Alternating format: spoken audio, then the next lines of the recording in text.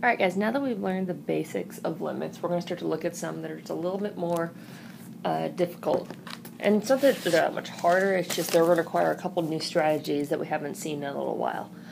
So example, if you look at this first one, there's no numbers. That's what gets us a little bit confused. But we just need to look at what it's asking us. It's asking us to find the limit as h approaches 0. Okay, so what that means is it's okay for there to be x's in my final answer. And we're actually going to see limits that look like this a lot more later on. But for right now, just know that this means that we're only going to replace the h's with 0. And if I did that from the start, if I went ahead and replaced those with 0, I would get x squared minus x squared, which is 0 over 0. And we know 0 over 0 doesn't work. That means I need to do something to change this equation. So what I'm going to do is I'm actually going to multiply that top part of this fraction out. So I know x plus h squared turns into x squared plus 2xh plus h squared. And then I still have minus x squared, and this is all divided by h. So now I can go ahead and simplify this again.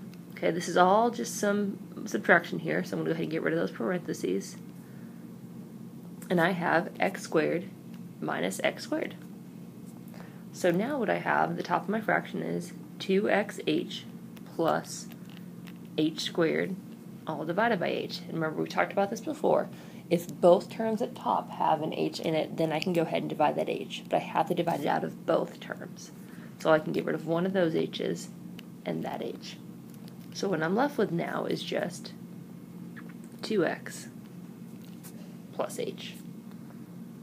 So now I can go ahead and plug in 0 for that h, and I get a final answer of 2x. Alright, so this next one's going to be pretty similar.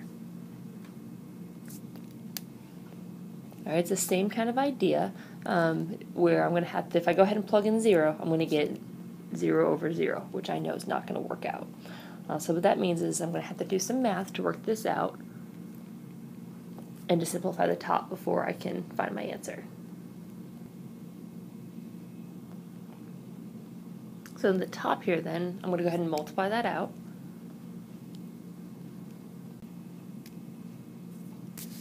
So I'm going to get 8 plus 12h plus 6h squared plus h cubed. And that's going to be minus 8. Remember, this whole thing is divided by h. And now I can go ahead and start simplifying it. So I know 8 minus 8, that goes away to 0. So if I look at the terms that I have left, every one of those terms has an h. So every one of those terms can get an h canceled out. And that h at the bottom is now gone. So what I have left then is 12 plus 6h plus h squared. Now I can go ahead and plug in 0, and I get 12.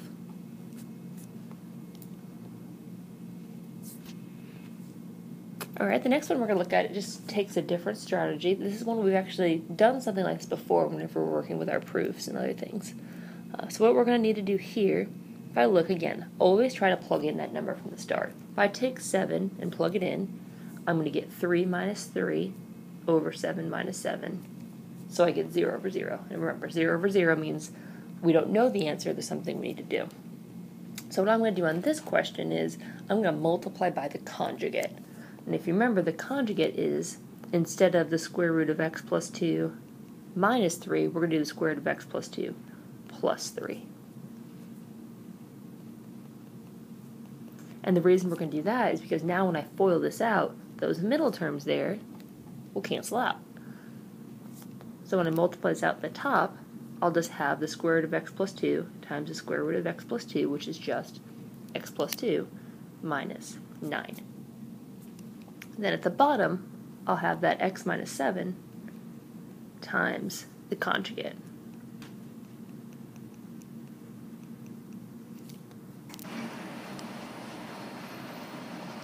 So then at the top here, I'm going to go ahead and simplify this. I get x plus 2 minus 9 is the same thing as x minus 7 And those x minus 7s now can cancel out. So what I'm left with is 1 divided by the square root of x plus 2 plus 3. Now I can go and I can take that 7 and plug it in. So I get 1 over the square root of 9 plus 3, which is 1 over 3 plus 3, which is 1 over 6.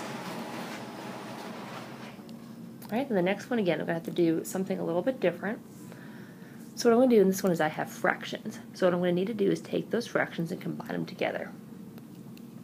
So I'm going to look at the top, and I'm going to get a common denominator in order to add these together. And again, remember first, always try to plug in that negative 4. Plug in the negative 4, I get 0 over 0. Doesn't work. So I'm going to combine those top two fractions by getting a common denominator. That means this right fraction is going to get multiplied by 4 over 4. The left fraction is going to get multiplied by x over x. So what that's going to give me is x over 4x plus 4 over 4x, all divided by 4 plus x. And I'm going to combine those top two fractions together now. So I get x plus 4 over 4x. And this whole thing is divided by 4 plus x.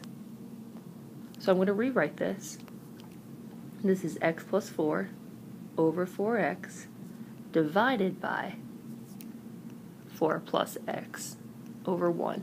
And we know when we divide fractions, I just flip the second and multiply. And now you guys can see if I multiply this out, those x plus 4s are going to cancel out, and all I'm left with is 1 over 4x. Now I can take that negative 4 and plug it in, and I get my limit, which is negative 1 over 16.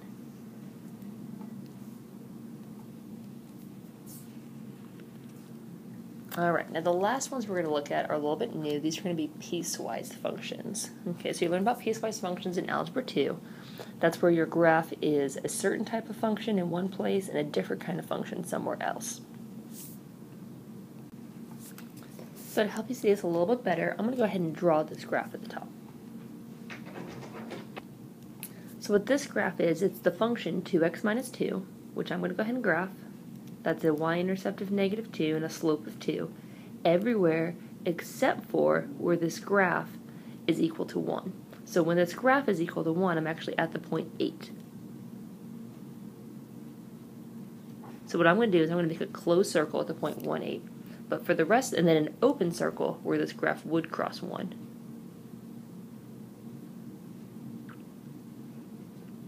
So my graph would look like this. Now we're going to try to answer these questions. The first one is actually to evaluate this graph when x actually equals 1. And that's just given to us. That's what the closed circle is. This function actually equals, when this function has an x value of 1, the y value is 8. So now we're going to look at the limit as x approaches 0. Okay, so the limit as x approaches 0 is, as my x's approach that value, I can see that my y values are approaching 2. Now the last one is a little bit tricky. Okay, so that's the limit as x approaches 1. So by looking at my graph, again, I'm looking for the limit. Okay, so I'm looking for as my x's approach 1, not when they actually, just what they are approaching. And what they are approaching is that open circle where that point would be. So even though it's not a closed circle, that's still what my graph is approaching as it gets closer and closer and closer. So that limit is 0.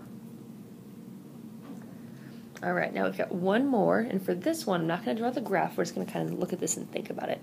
So I've got 3 different functions in 3 different places. I've got everything from the left of negative 2 is one function. I've got everything in between negative 2 and 1, and then I've got everything greater than 1. So the first limit it's asking me to find is the limit as x approaches negative 2. So as I approach negative 2, you can see my graph is doing 2 different things. When it's less than, okay, so from the left side, as I approach negative 2, I'm going to look at this top function. So as everything that's less than negative 2, I can see that y value is 2. Now I'm going to look at the right side of my graph. So the right side of my graph is everywhere where x is greater than negative 2. So when x is greater than negative 2, I'm looking at the function 2x plus 4. So in order to find what that limit is, I'm going to take negative 2 and actually plug that in.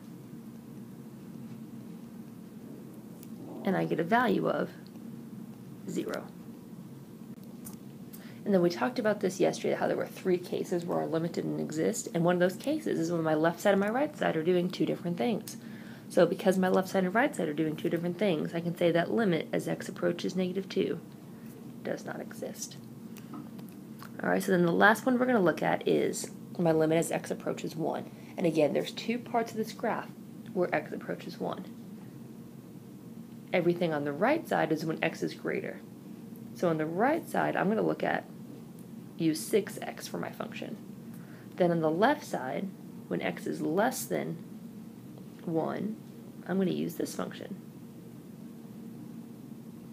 So what I'm going to do is I'm going to plug in 1 to both of those points.